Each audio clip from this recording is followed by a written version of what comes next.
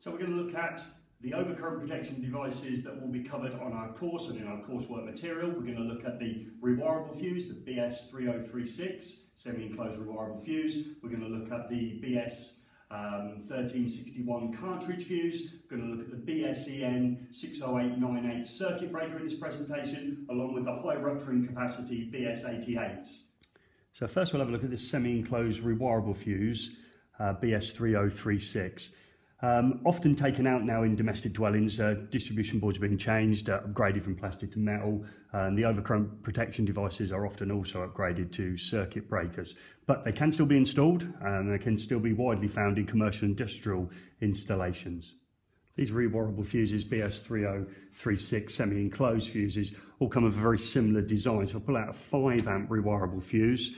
Okay, denoted by colour white as well. We're going to get to that in part of the presentation as well. It looks very similar in construction to the 30 amp rewirable fuse, except when you turn them over, you can see the brass pins on the 5 amps are considerably smaller than those of the 30 amp design.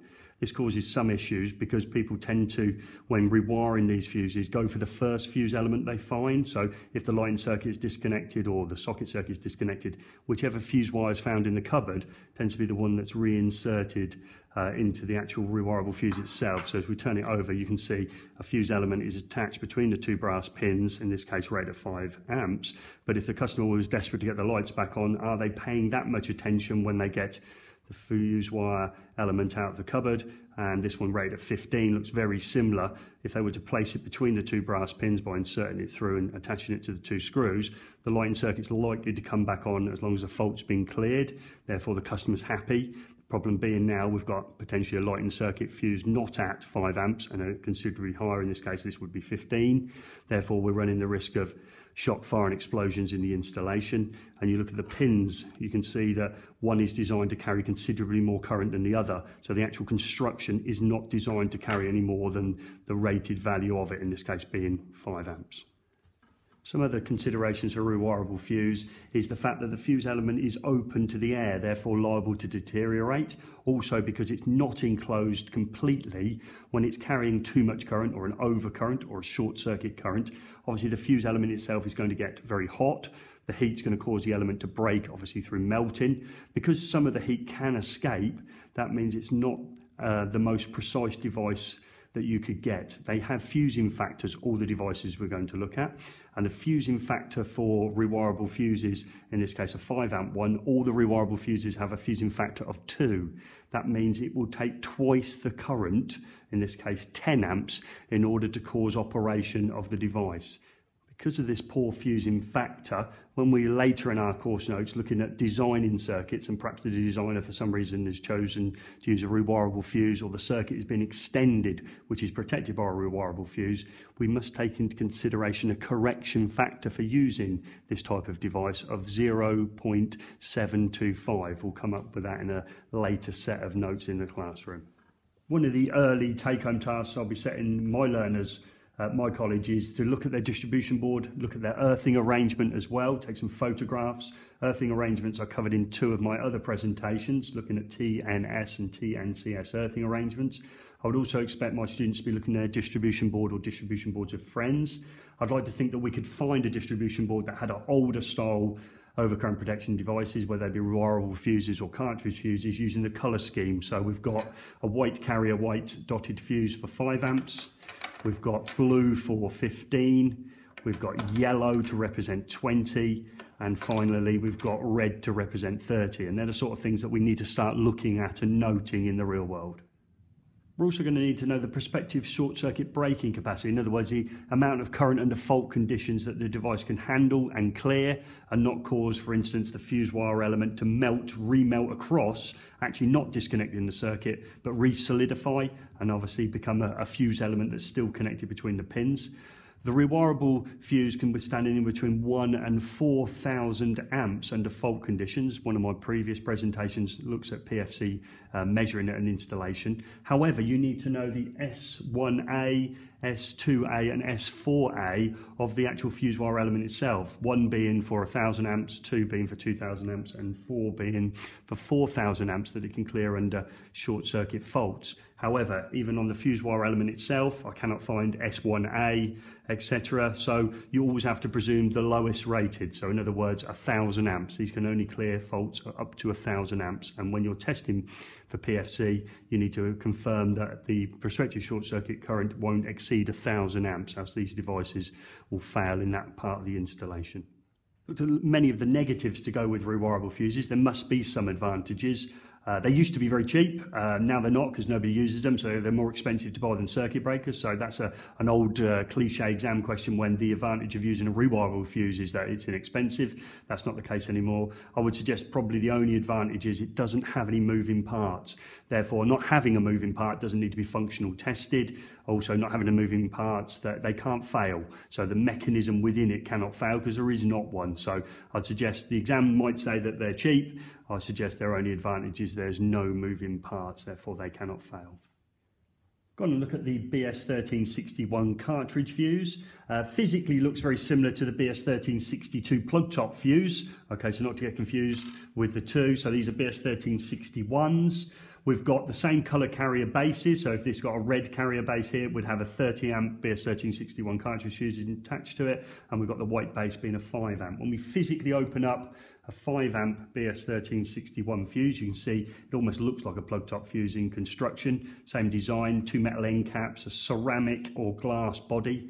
Okay, this one having a glass body, this one having a ceramic body, and the fuse wire element is encased between the end caps. So still a piece of copper wire as before, but this time because it's encased within the actual physical enclosure, obviously when it generates heat under fault conditions, the heat is withheld within the actual vessel itself, causing the fuse wire element to melt a lot quicker than in a rewirable fuse. It's a more accurate device, therefore it doesn't have a fusing factor of 2, which was attributed to the rewirable fuse. It has a fusing factor of less than 1.5. So in other words, a 5 amp cartridge fuse BS1361 will take 7.5 amps in order to operate. When these are used domestically, they cannot be interchanged. So if that one being a 5 amp one and we've got a 20 amp one here, we can see physically the 20 amp is bigger. So customers, when they're replacing these, can only really physically replace it with the correct physical type of BS1361 because it wouldn't go between the actual pins themselves. The only problem is what tends to happen is people tend to bridge between the two with a piece of fuse wire when these have actually operated, because they're likely to have more chance of having these kicking around in a cupboard at home than they are replacement fuses. Replacement fuses can be quite expensive. We may be talking £6 to replace a 20 amp fuse BS1361, where the fuse wire element would be attached between the two. Circuit comes back on, customer's happy, and we're back down the risk of massive shock, fire and explosions within the installation. To summarise the BS1361 then, comparing it to a rewirable fuse, it's a more accurate device with a 1.5 fusing factor or less. We know that the element itself is encased in a glass or ceramic body with 2 metal end caps, meaning that the element is not liable to deteriorate.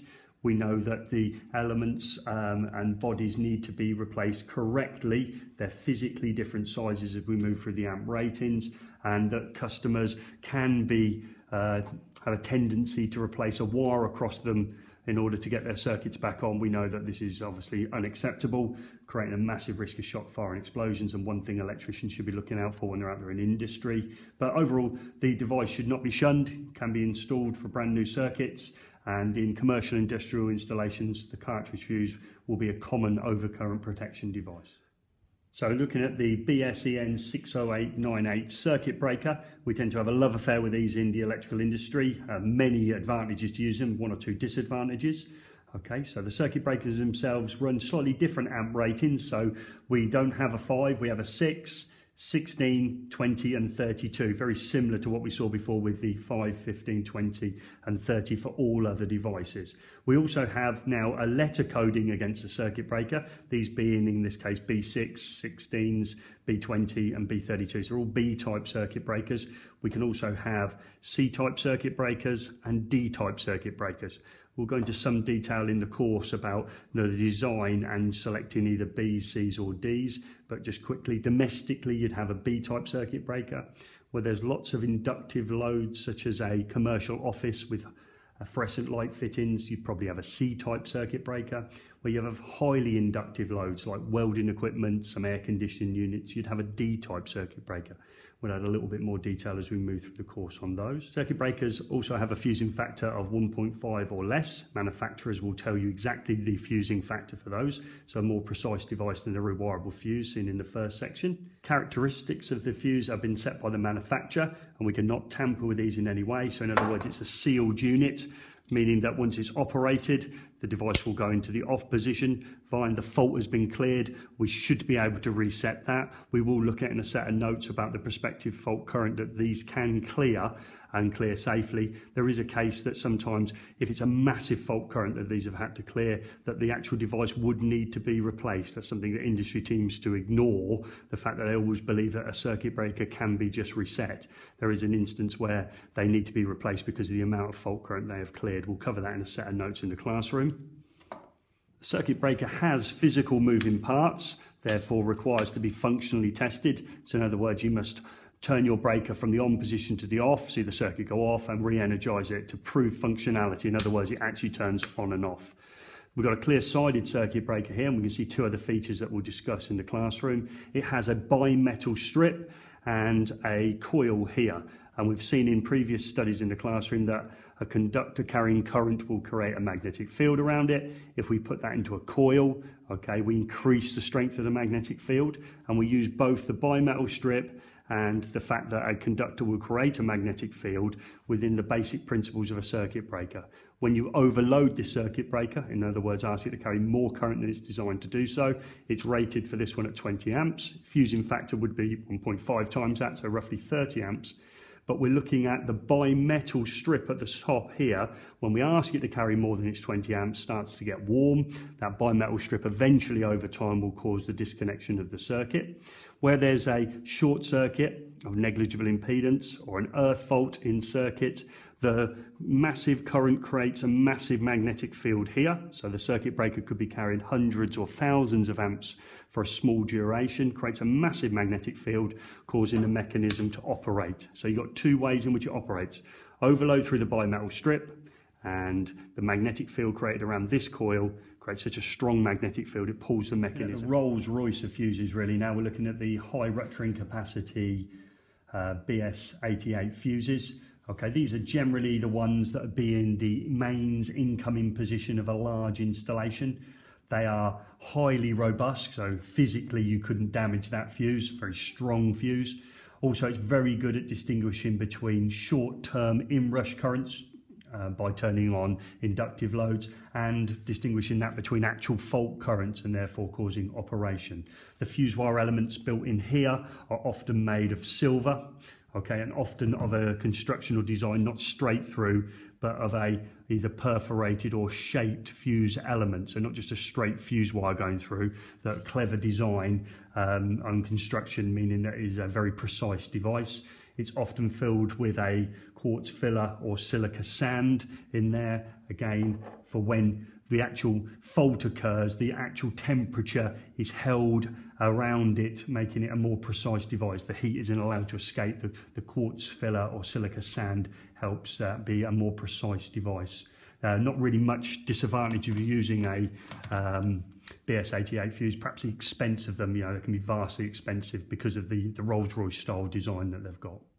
So that's our first look at the 4 overcurrent protection devices covered on our course. There's more information to add in other video presentations. There'll be more information to be added in the classroom. But that gets us underway, and that starts the journey on our overcurrent protection devices.